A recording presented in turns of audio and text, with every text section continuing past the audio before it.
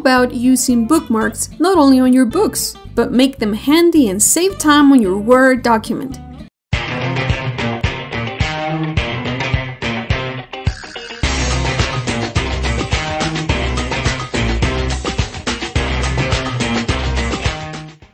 Bookmarks are known to be excellent quick marks that directs you to a specific place, area, or page in a book. Today we'll show you how to save as much time, but by creating them inside a large Word document. A bookmark will be created where our cursor is placed in the doc. So here we are at the beginning title of our 14-page long document. We'll go up to the Insert menu, and in the Links area, we'll click on Bookmark.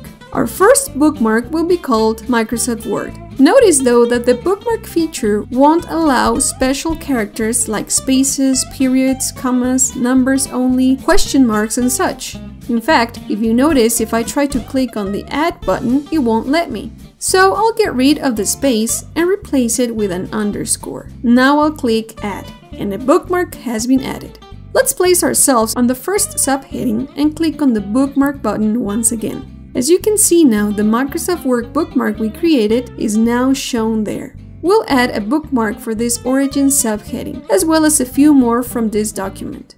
We've added all the bookmarks we want for this file. We'll click the bookmark button again, and as you can see now, all the document bookmarks are shown in the bookmark window.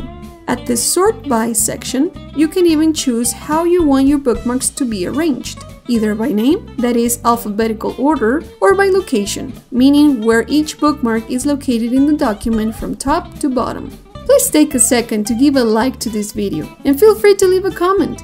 Let's select the Word Art bookmark and click on Go To. It has placed us exactly where this subheading is found in the doc. You can close out from this window. Another way to jump from one bookmark to another is by going up to the Home menu and click on the Replace button. Click the Go To tab and then select Bookmark. As you click the Down menu, you'll find all the bookmarks the document has. I want to jump to the Word for Mac bookmark. Select it and then click on Go To. And there we are!